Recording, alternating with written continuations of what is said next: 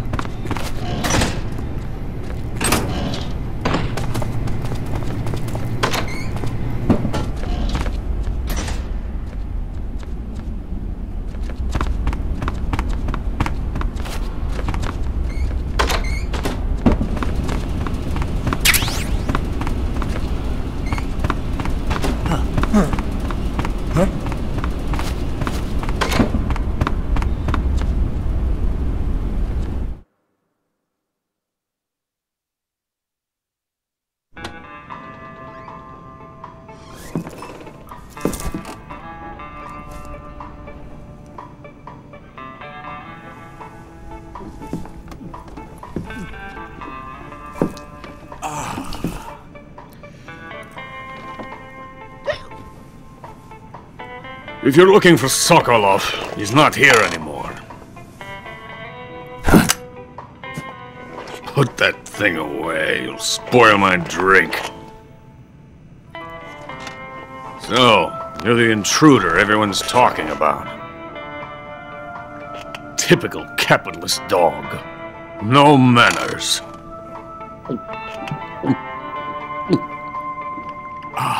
And who are you? You mean you've never heard of me? And you call yourself an agent? Very well, then. I am Alexander Leonovich Graniny. A man of some importance, if I do say so myself. I am the foremost weapons scientist in the Soviet Union, and the head of the glorious Graniny Design Bureau. This is the Order of Lenin. It is an honor of the greatest magnitude, given along with the title of Hero of Socialism to only the finest workers. It was awarded to me in recognition of my brilliant contributions to society. Since the Great Patriotic War, I have created countless weapons in the service of our great communist society. It was thanks to me that we were able to stamp out the Nazi scum. It was I who created the basic design for the mobile ballistic missile system you know and fear as SS-1C.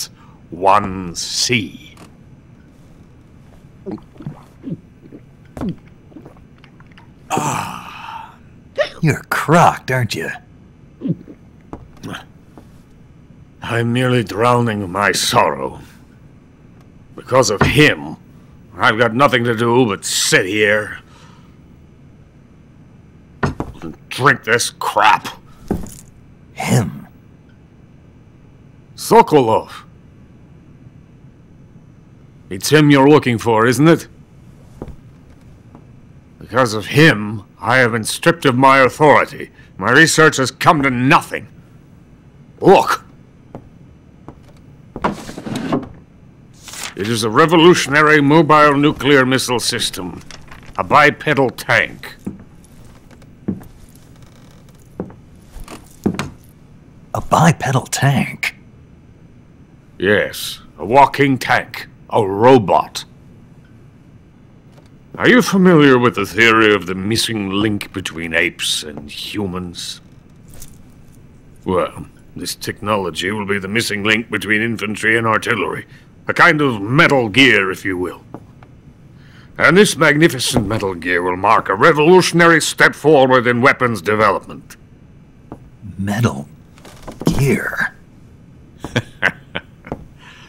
But I won't be used so easily. No crying myself to sleep. For you see, I'm going to send these documents to my friend in the United States. What? These bastards will live to regret this. And when they themselves become the targets of my creation, they will know my true greatness. Yes, Sokolov's pathetic shagohod pales in comparison to my work. What are you going to do with a rocket engine on a tank? About Sokolov. A tank does not need a rocket. It needs something else. Look at these. Nice shoes. No. Legs. Legs that allow it to go anywhere. Just as when humans learn to walk upright. That is the real revolution in weaponry. Don't you agree? But the fool's in charge. Joe Sokolov. And where is Sokolov? My project has been terminated. The philosopher's legacy has been handed over to him. What the hell are you talking about?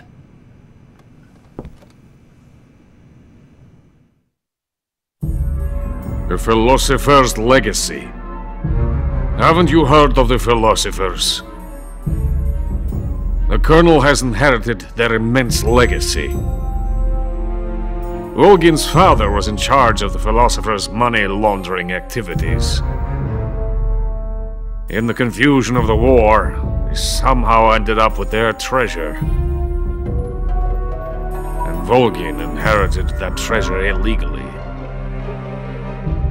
We never need to worry about the military budget. The development costs at our facility are all paid out of the Colonel's deep pockets. The weapons born here will be the genes for creating an entirely new form of warfare. The funding for my research came out of that legacy. Came out of it. Now, my money, my men, all have been diverted to the Shagohod project. Tomorrow they will be conducting the final test, while Sokolov is making the final preparations in the weapons factory at Volgin's main base, the great fortress of Grozny Grad.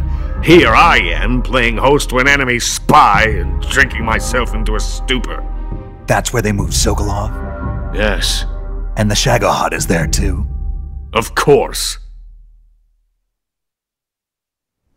Hey! You're not thinking of going to Grozny Grad. Are you mad? It's an impenetrable fortress. I'm sure it is. You'll be killed. I'll take my chances. Wait! What? Listen to me, you fool. I want to help you. Help me? To thank you for your compliment. What compliment? My shoes. Tatiana gave them to me. I wanted to thank you for complimenting me on them. I'll tell you how to get into the fortress. In return, I ask only that you get that idiot out of there and destroy the Shagohod. There is an underground tunnel that runs around the perimeter of the fortress. You should be able to use it to sneak into the base. Head for the mountains. The entrance to the tunnel is located there. Take this.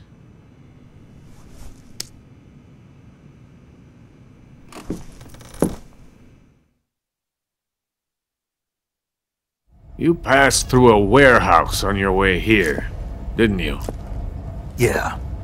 There should have been a locked door inside of it.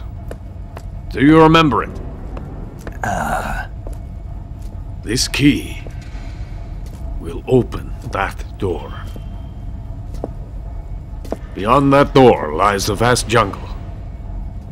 You can climb up into the mountains from the far end of the jungle. Go back to the warehouse.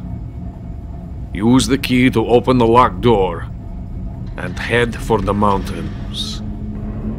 Got it?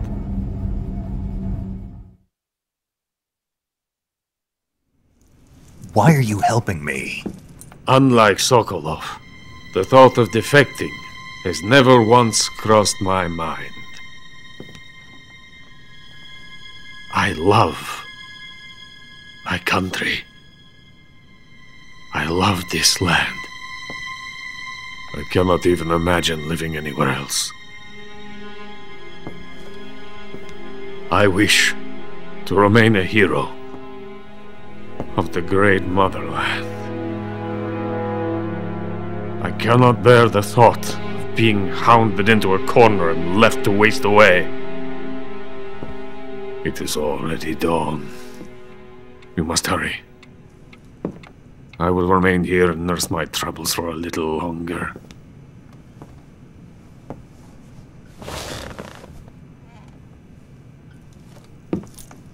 To capitalism!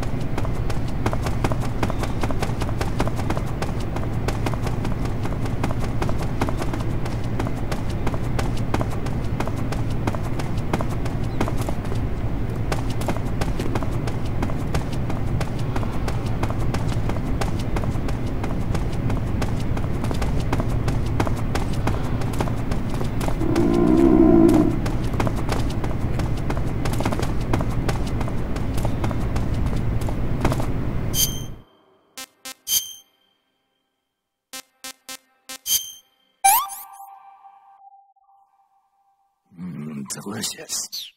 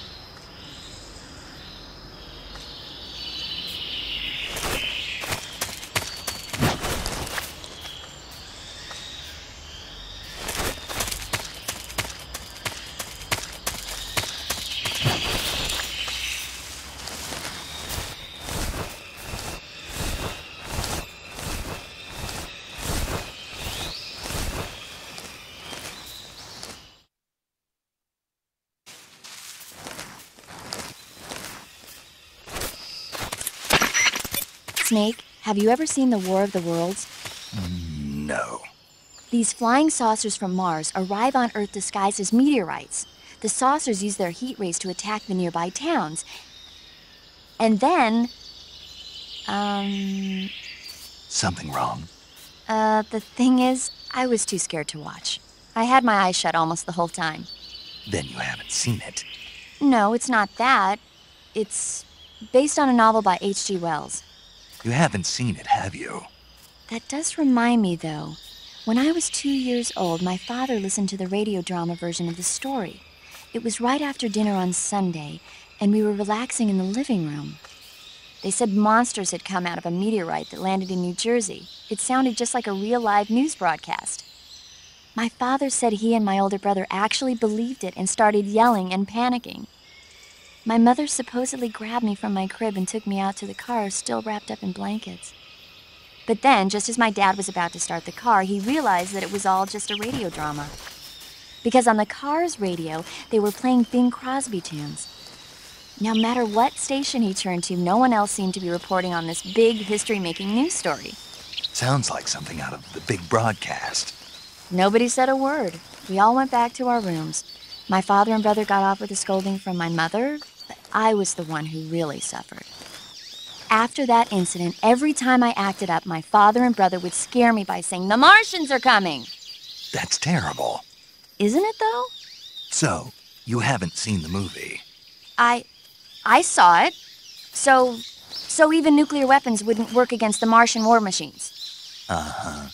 Anyway, Snake, if you conceal yourself like the Martians did, the enemy won't know what hit them.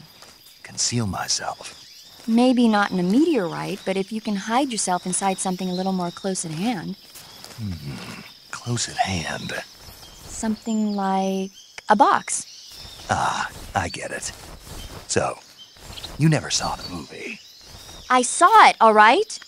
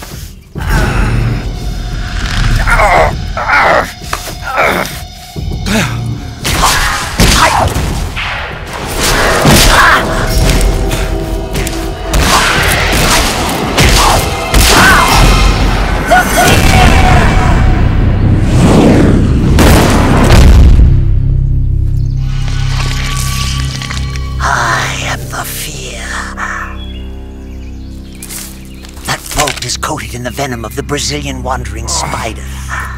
Soon a most exquisite pain will engulf your entire body. Your limbs will be paralyzed, your lungs cease to draw breath. Eventually your heart will stop beating. Ah, but what fun would that be? Not a fitting end at all. The boss's apprentice. I will give you fear such as you've never experienced before. Come into my web. It is time for you to feel the fear.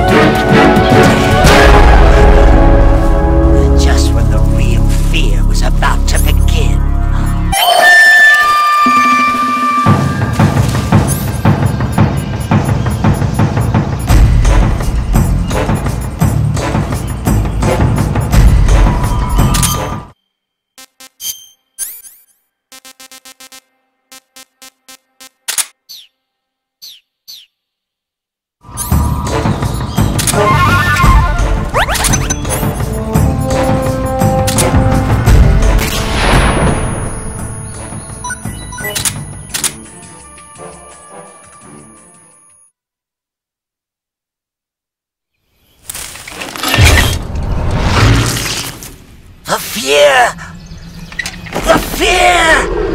I see it! The fear!